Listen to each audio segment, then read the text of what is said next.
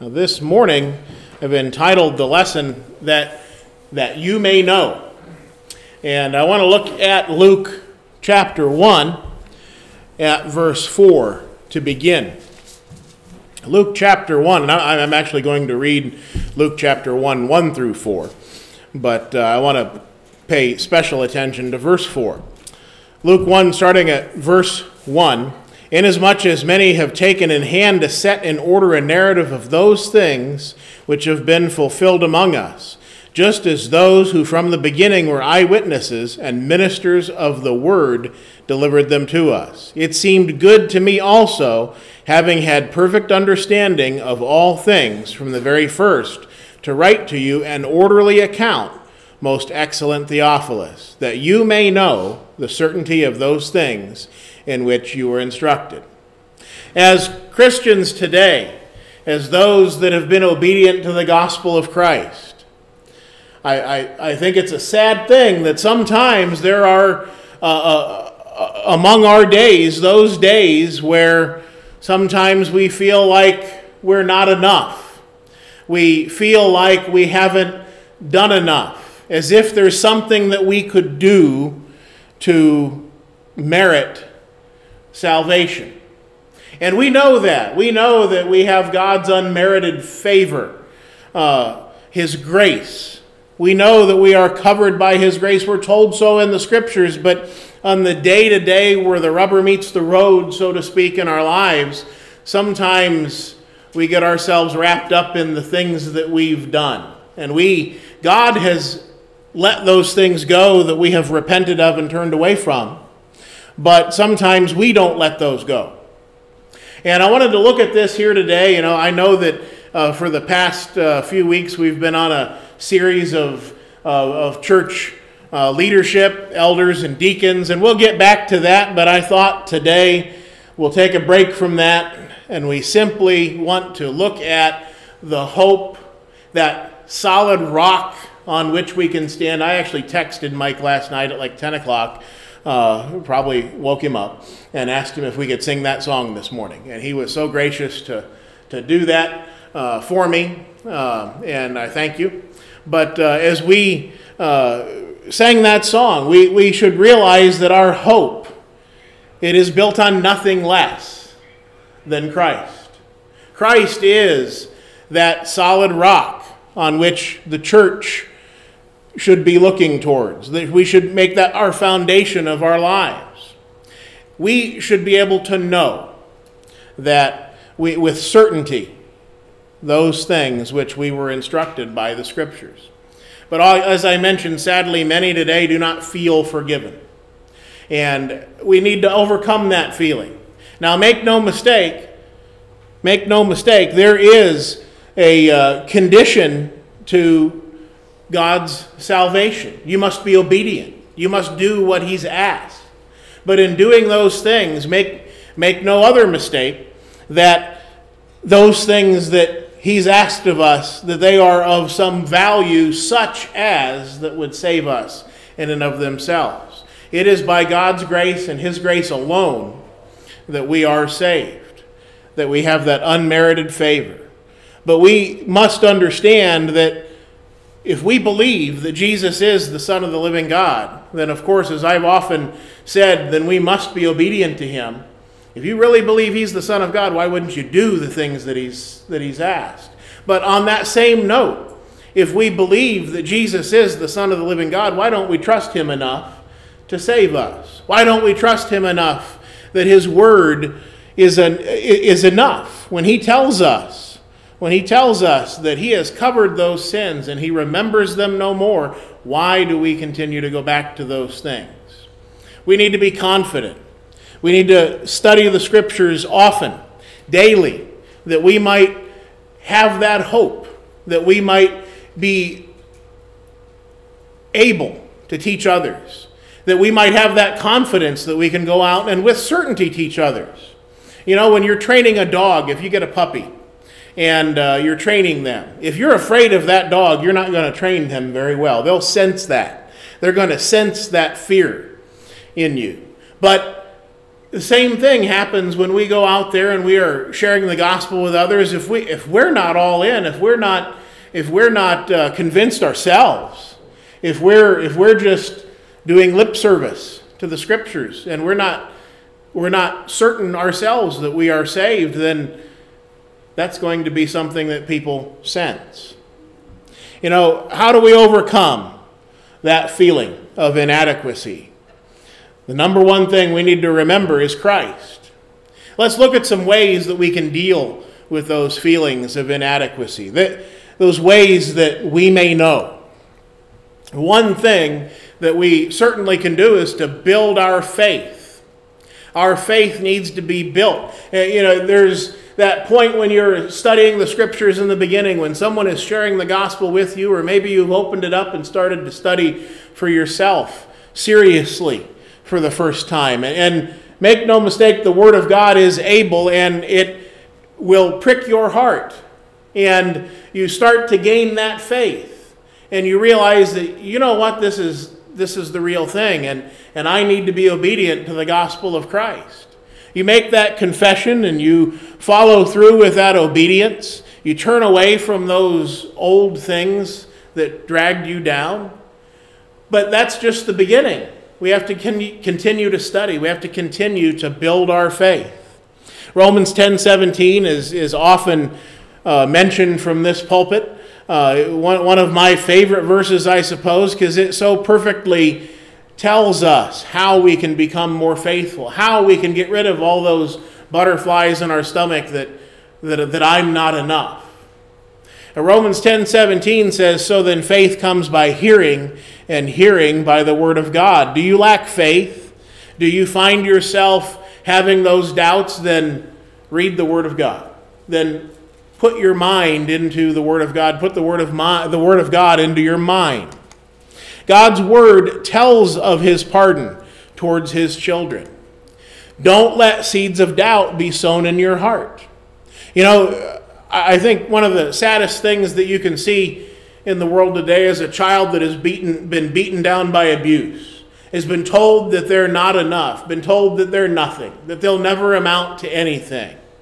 And sadly, I've seen that in my life. I've seen those that I've been around, friends that were told by their parents, by their teachers, that, no, you're not going to do that. You can't do that. You can't possibly be smart enough to do something like that. And that's a very sad thing.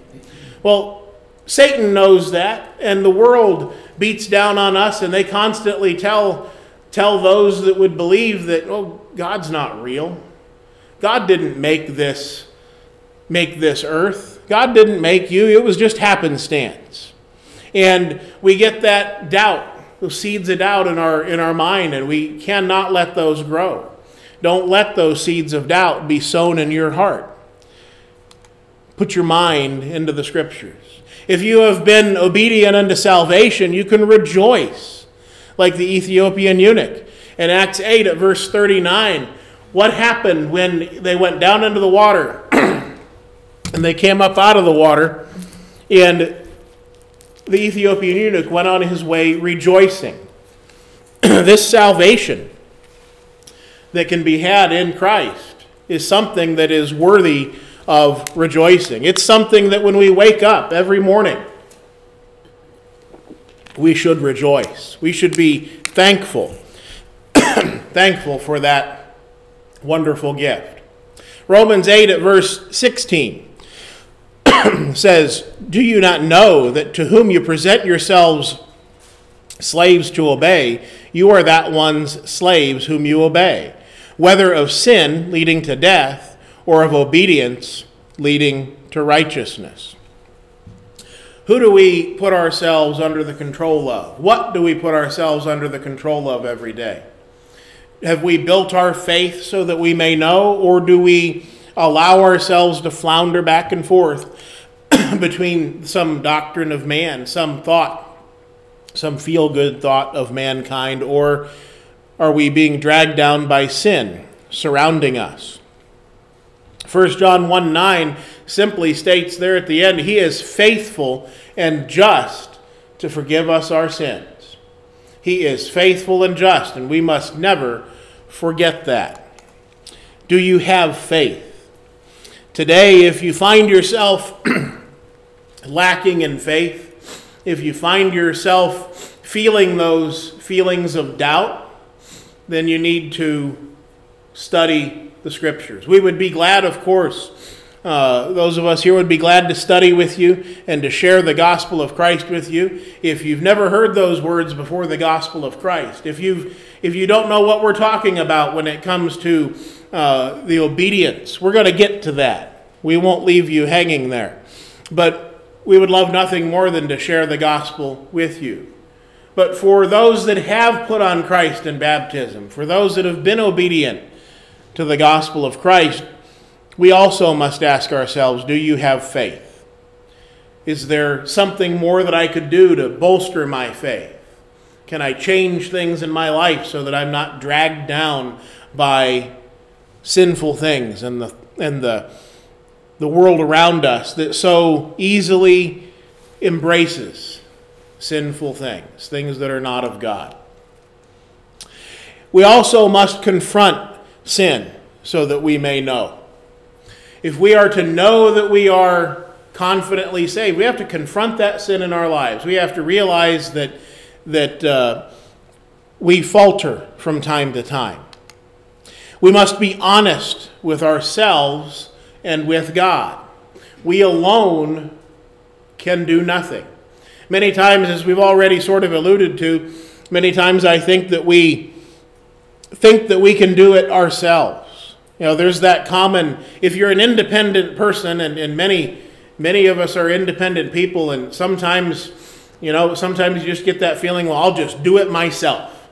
You know, you ask your children to go do something, and they have trouble with it. They don't do it the way that you want to, so you say, well, I'll just go do it myself. We've all probably been there and said that. And when we're struggling in the spiritual realm, when we struggle to understand how the Lord could save such a wretch like me, then maybe we tell ourselves, well, I'll just go do it myself. I'll just make sure I'm a good person. I'll make sure I do good things. I'll make sure people think highly of me. And I'll make sure that I'll give to the poor, and I'll do all these wonderful things. But you alone can't save yourself. You need the Lord. And we must be honest with ourselves and confront those things in our lives that are sin so that we can do something about them. The Lord is able. You know, the first step is always recognizing the problem. You know, thinking back to middle school when you learned the scientific method, you know, the first thing that you have to do is identify a problem, isn't it? You have to identify the issue that you want to tackle, that you want to study and learn about. Most 12-step recovery programs start out with that idea of recognizing that you have a problem, admitting that you have a problem. That kind of knowledge, that kind of wisdom is out there. And it first started with the Lord. All these other things, the scientific method and the 12-step programs, and all those self-help books that tell us the very same idea, you know, through observation, they understood that this is truth. And the Lord started that. The first step is always to recognize the problem that we have in our lives, the problem with sin. Then we have to do something about it if we expect change to occur. I've used this example many times, and maybe those of you that are used to listening to me are tired of it. But I remember that as a child, turning on the television, most likely on Saturday morning, there was a commercial for the Crystal Cathedral somewhere in California. And Robert Schuller would say, don't just sit there, do something, and he'd pound on the pulpit. Now, Robert Schuller, make no mistake, I'm not putting him up on a pedestal for his beliefs and teachings, but that stuck in my mind. That idea that you must do something, you know, as a 5-year-old or whatever sitting there watching television, that stuck with me all these years. And it's true. It's not true because he said it, it's true because God said it. It's true because we understand from the Scriptures that we must do something. Proverbs 28 verse 13 says, "Whoever conceals his transgressions will not prosper, but he who confesses and forsakes them will obtain mercy." If we are to obtain mercy from the Lord, we have to do something in our lives. We have to confront that sin. We have to recognize that we have that problem, and we have to do something about it. And again, we point back to the Scriptures. The Scriptures, it is our handbook. Everything that pertains to life and godliness is contained therein. Now, if we are going to have the comfort of the knowledge that we are in a saved condition, for those that have been obedient to the gospel of Christ, we must continue in repentance so that we may know, that we may have that solid understanding that we are saved. Now, godly sorrow is an ongoing state of mind. It's not something that you just say, okay, yes, I'm sorry, and then you go on and do the same thing over and over again. That's not how this works. Godly sorrow is an ongoing state of mind. It is not a one-and-done operation. We know from Revelation 2:10 that we must remain faithful. We must remain faithful until death, and then we will receive that crown of life. We have to continue to turn away from those things. You know, repentance is that turning away, having that new purpose in your life. So you turn away from those sinful things. And that's something that you have to wake up and do every single day. Now, 2 Corinthians 7:10 says, "For godly sorrow produces repentance leading to salvation, not to be regretted, but the sorrow of the world produces death." You know, when we get ourselves entangled in the world, when we become dragged down by those things that we see and that we experience in the world, when we take our focus off of Christ, that solid rock, when we put our hope in something else. You know, we've spent the last year and a half, and it's something that I've observed, and maybe you have too, is that we are in the midst of a world full of people that have put their hope in men. They have put their hope in science. They have put their hope in the thoughts of mankind and the things, the concoctions that mankind can come up with. And yes, of course, we should go to the doctor. Yes, of course, we should listen to doctors. And yes, of course, we need to take care of our bodies. We need to do what we can to be healthy, and medicine is a wonderful thing, but let's not lose sight of our focus. Our focus is heaven after we get out of this place. It is not how long we can prolong the sorrow of this life. The godly sorrow is something that we must have, and that repentance, it necessarily leads to a change in our actions. When we have repented of something, we are turning away from it. We're doing things differently. We're putting our hope in Christ, keeping our eyes focused in His direction, so that we can go through all of those, the valley of the shadow of death, if we to use a quote.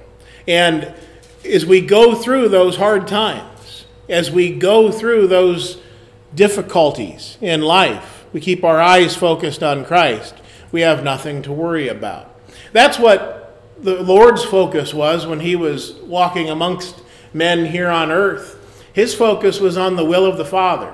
The will of the Father is that all men come to the knowledge of truth, that all men be obedient to the gospel of Christ. And that was the thrust and the focus of the Lord's life here on this earth. And in the same way, we also must do the same thing. We are raised when we are baptized. We are raised to walk in a newness of life when we are baptized for the remission of sins. In Romans 6 verse 4 we read, "Therefore we were buried with Him through baptism into death, that just as Christ was raised from the dead by the glory of the Father, even so we should also walk in newness of life. That newness of life is possible. That newness of life is possible if we look into the Scriptures and use it as the pattern for our life. Then our life will be new, and we'll turn away from all those old things. And part of it, if you look at the bulletin today, and I hope that every one of you can pick one up on the way out if you don't have one already, there's an article there on the back of the bulletin page, and it talks about, when I wasn't there in the assembly. And one of the things the easiest things that you can do to help build your faith up is to do what we're doing right here now and come together. It's no mistake that the Lord commanded that on this day. And it is one of the easiest things you can do to come together with other believers and to look into the Scriptures and to be built up by the Scriptures, to be built up by the fellowship that we have one with another. And that is sort of a charge, a shot in the arm for me, I know, every week. I look forward to coming to be with you each and every Sunday.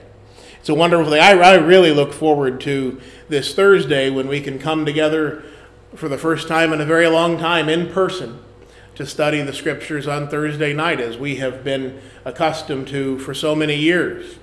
And in this last year and a half or so, we've found ourselves doing the online. And I'm so happy to be back in person. And I encourage you all to come and join in with that study on Thursday. It helps us to continue in this repentance, in this new focus in our lives when we come together with one another, when we follow the Lord's plan for His people and His church. We need to continue in these things. We need to obey the gospel of Christ so that we may know. If we understand, if we have done what the Lord has asked, then we can have that confidence. We can have that peace that passes all understanding. We can have that peace that when we turn on the news and we hear that the sky is falling, that we can rejoice because we have a hope greater than this earth and what surrounds us here.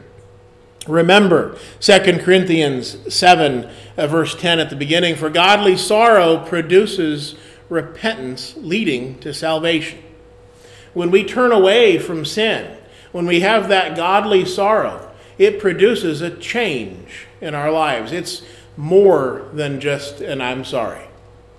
It is a new purpose, a new goal in our lives. We must bear fruit worthy of repentance, as Matthew 3:8 tells us. Therefore, bear fruits worthy of repentance.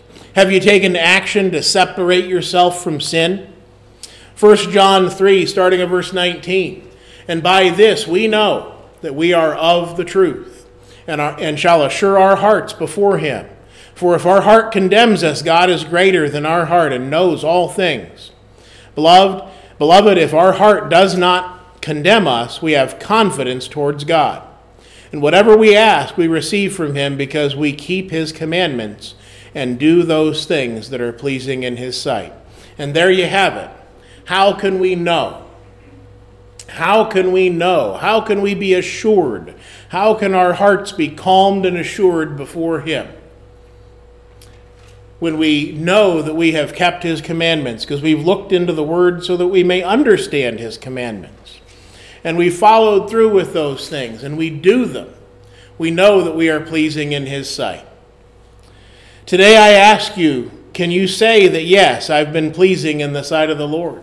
Can you say that you have put on Christ in baptism? Can you say that, yes, I have that hope of heaven after this life? And we have a great and precious promise in Christ. We know that in 2 Peter 1 at verse 4, it says, by which we have been given, has been given to us exceedingly great and precious promises, that through these you may be partakers of the divine nature, having escaped the corruption that is in the world through lust. We understand that we can be heirs to this promise. We understand that on the day of Pentecost, Peter said to them at verse 38 in Acts 2, "Repent and let every one of you be baptized in the name of Jesus Christ for the remission of sins, and you shall receive the gift of the Holy Spirit. For the promise is to you and to your children and to all who are afar off, as many as the Lord our God will call." And with many other words he testified and exhorting them, saying, "Be saved from this perverse generation." Now, can you say that you've laid hold of that promise? Have you laid hold of that promise? Won't you have that peace that passes all understanding in your life? You know, we're told in Philippians 4:7, "And the peace of God, which surpasses all understanding, will guard your hearts and minds through Jesus Christ." That's what we're all looking for. That's what the world is looking for. It's peace and that calm. They're looking in the wrong places many times. But we have the right place, right here in the Scriptures. We can have that hope of heaven after this life if we just obey His Word. Are you subject to Christ's invitation today? We understand, we've already looked at Romans 10:17, which tells us that we must hear the Word of God. When we hear the Word of God, then we gain faith. We understand that He is the Christ, the Son of the living God. We believe that He is who He says He is, just like the Ethiopian eunuch believed and made that good confession. And then we must repent and turn away from our sins. And we've talked about repentance already today. It's that new purpose in our life, that turning our back on sin and having a new goal, focusing on the Lord. When confessing Christ before men, just like the Ethiopian eunuch did, he was not ashamed. We also must not be ashamed, must confess Christ before men. Be baptized for the remission of sins. There are many religious groups out there in the world today causing confusion. They're calling baptism, sprinkling, and they do baptism for also many reasons, from membership to a local congregation. But the Scriptures tell us that we are baptized for the remission of sins. Most importantly, because God said so. It doesn't matter if you understand why you getting into the water and getting wet, what that actually does. But we know that God said so. It's what He desired for us to do, and we must do it. Have you been baptized, buried in the waters of baptism? Have you done these things? If not, then we can make that happen for you today. If you have, then I bring to your mind again Revelation 2:10. Have you been faithful? Have you faltered off the path? Do you need the prayers of the saints? That's what we're here for. We're here to be a support to one another. We are a family. When the ties that bind us to our earthly family, the blood relations that we have, the close family members that we have because we were born into that family physically, when those ties fail us, we have a greater family amongst the Lord's people, one that will never let us down. We have the church, and we should use that. If you need the prayers of the saints, if you desire that we be able to help you with whatever issue you may have, then by all means, let it be known. We have an opportunity this day. You can change life for the better right now. Come forward as we stand and sing.